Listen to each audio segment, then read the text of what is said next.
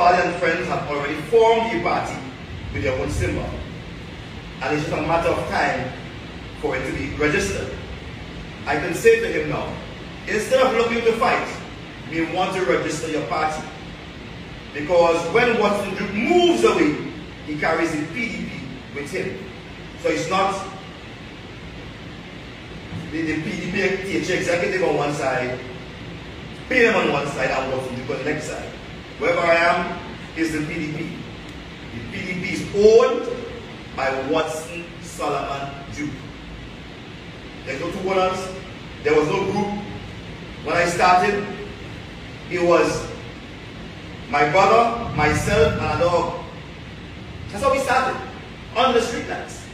When the party registered, there was no Farley, there was no Faith, there was no one. It was just Watson and the people. And now that we have struggled, now that we have 1, 2, take 6, take 14, now everything looking good.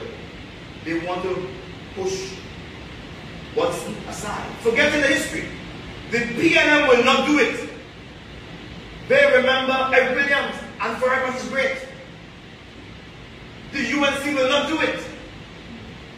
But the PDP, led by imposters, they will do it.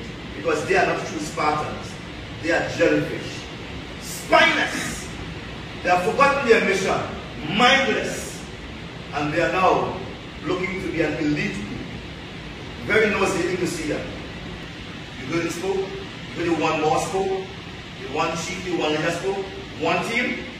You saw them cap, you saw them chair, a bunch of jellyfish. Spineless, weak, impotent. They have betrayed the people of Tobago. They have used the party to get into power. When they got into power, they have abused the people. Abused the people. And now they are expunging the leader of the party and the people. Let's see how that will go. Let's see how long they will last.